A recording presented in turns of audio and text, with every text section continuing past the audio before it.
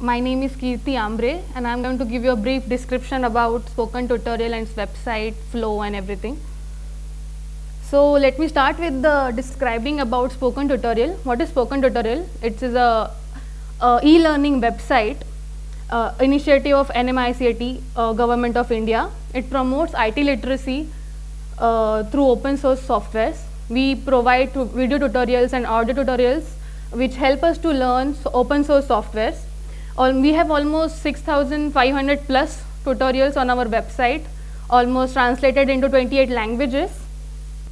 We not only allow you to create the tutorials through our website or translate tutorials through our website, we also allow organizers, colleges to do training, to plan their trainings, to allow users to register on our website. They can go on our website, do the trainings, plan their semesters across year in your colleges.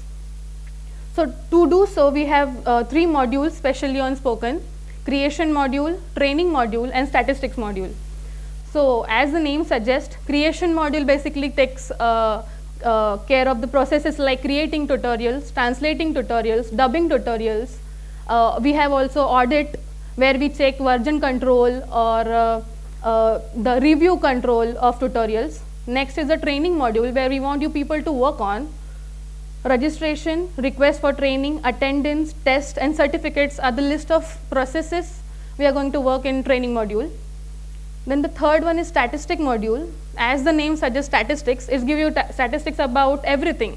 Number of tutorials we have, number of trainings people did, number of colleges are associated with our website, number of tests people did in their curriculum, etc., etc. So more description about training module. It helps colleges to plan trainings and workshops. As I explained earlier also, we allow organizers and colleges to show their interest that they want to do training using our material. We provide material to do trainings. So we allow them to plan their trainings, maybe before the workshop or before the training actually happens.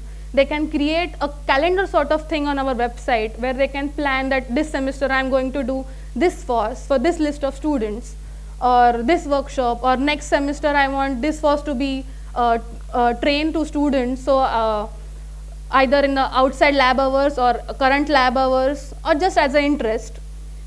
Then to do so, they have to register students using CSV file. Of course, as a student, if anybody force me to do ye website pe jao and do this training, of course I will not go and spend my half an hour to learn a video tutorial also. So students are not very much showing their interest that I want to do this training. So of course we have to enroll students through something. So colleges and organizers do that work. They enroll students through CSV file on our website. So no any student has to personally go and register on the website. There are many rural areas where we do not have internet connection. So every student doesn't have internet connection at their home or in their college or everyone's laptop. So no one can go and personally actually register, logins, activate.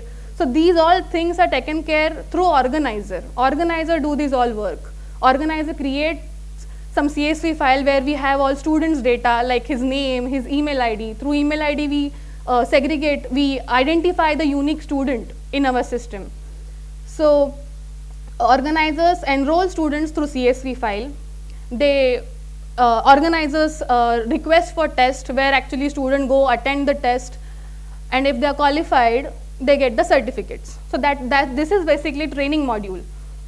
On the training module we have some types of users. Of course every website has types of user with it, registered users or unregistered users. You need not have to register on our website if you just want to view our content or download our content. It is free and open source, so of course we will not force you to register on our website. As a non-registered user, you can view or download our content. You can view the questions which are asked on forums. You can view the discussions on forums. But if you want to have a role or if you want to have some more permissions into it, of course you have to register on your website. Once you are registered, if you are rated to only training module, you have some basic roles. First is organizer role, invigilator role, student role, or a training manager, which is our staff. like a helping staff which will solve your queries, which will promote our website, which will help us to do trainings or to plan your trainings, etc., etc. So as listed here, organizer is responsible for register through college. Of course, if organizer is doing any training, he needs to be registered through some college. So he has to register that college, he has to select, there can be multiple organizers associated with one college as per the department. So he needs to select department, which department he is working on, like computer science department, engineering, electronics, chemical, for which department he wants to conduct the training. So that department, then he has to request for the training. If he is planning to do training in this semester, as you know, our colleges follow some semester pattern, like current semester, next semester, 6 months pattern we follow. So if one organizer is thinking that we are going to plan this semester, we are going to train our students, let's say Java, and they want to use our material from our website. So from where we'll come to know that this organizer somewhere sitting in his college plan to use our data and he wants to conduct a training using our content. So for that, the training module, a training interface which will help to initiate a training request, the data will come to us, it will get added to statistics, and we will also come to know that, yeah, this particular organizer or this particular college had shown interest to use our data and to teach people, to teach students. So he needs to request for the training, upload CSV. Again, students, the CSV attributes are first name, last name, email ID and gender. Of course, we segregate students, we identify each and every student by his email ID. Email ID is our primary key here. Then organizer is responsible for marking the attendance. Of course, I can upload like thousands of students in one CSV, but we don't know actually how many are doing training. So responsibility of organizer to mark attendance, that out of 100 only 20 did the training genuinely. So he will mark the attendance. On our interface we have given the option to mark the attendance. Request for the test. Some students are like, they just want to do training, they don't want certificates, but there are some who are genuinely want to apply for the test. They want that how much they have done in the training, how much they have understand. So for that we have test module also. We ask them to do test through Moodle.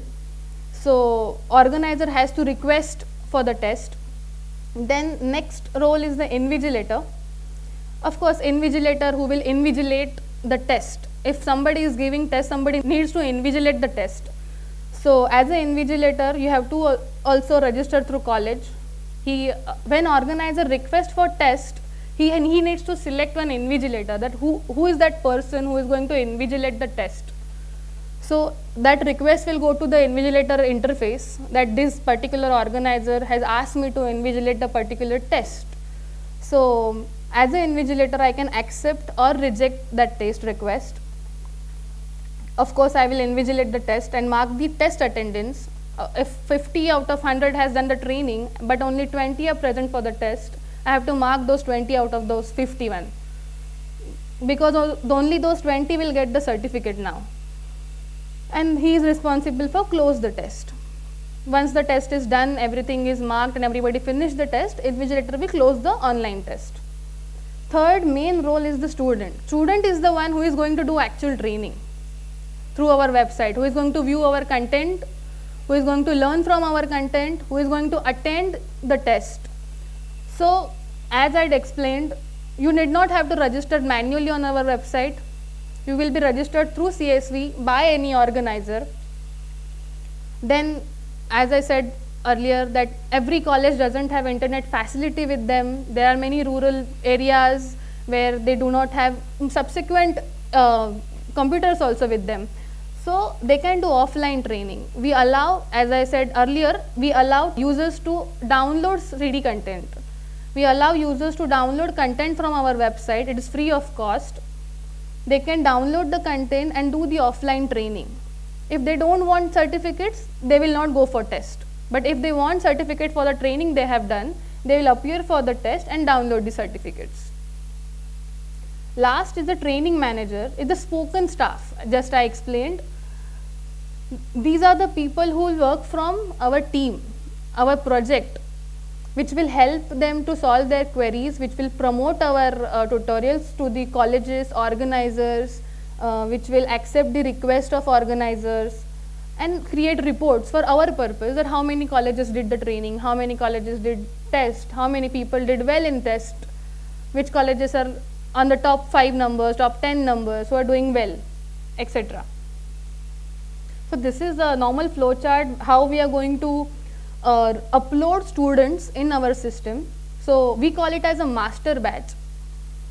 You have to create a CSV file first. We'll give an option like create a master batch thing where we'll upload the students. Students will get verified by our backend process, where we'll verify their email ID, whether it is genuine or not genuine, whether a genuine user or not. If the email ID is valid, then we'll check his existence in our database, that this student is duplicate or not. Basic validations. If it is a duplicate, we'll say no, this student has already registered on our system, no need to register again. You can just fetch that student for the training you want to do and continue. If the email ID is not validated, we'll reject that. Likewise, we'll validate the master list and we'll upload students in our system. So you people must be thinking like, if you have everything, training module, creation module ready with you, that what exactly you people want to work on. So we have training module ready with us, but we have almost like 3,000 plus colleges who are actually doing training with us, and more than 54 lakh students who are enrolled. So as soon, day by day, user base is getting increased. As the user base is getting increased, their queries are getting increased, their requirements are getting increased, their demands are also getting increased. So to fulfill that demands, we have to create our training module such a way that it will be hassle-free, more user-friendly, and it will take care of all the queries which we are currently facing. So we want you people to work on redesign, rethink about the training module, make a module such a way that it will conquer all the problems. It will be more useful, user-friendly as it is. So to implement this, we want people who are good in Django and Python. We work on Django and Python as a front end, MySQL as a back end, and a good knowledge of HTML, CSS, and JavaScript. Of course, if you are designing a website, you should be aware of HTML, CSS, and JavaScript at least. That is the basic requirement. I hope, so that's it. I hope you like it, and I can see more people who want to work with us. I'm looking forward to it. Any questions? Any difficulties regarding training module or the basic flow of spoken? I think no. Okay, thank you all.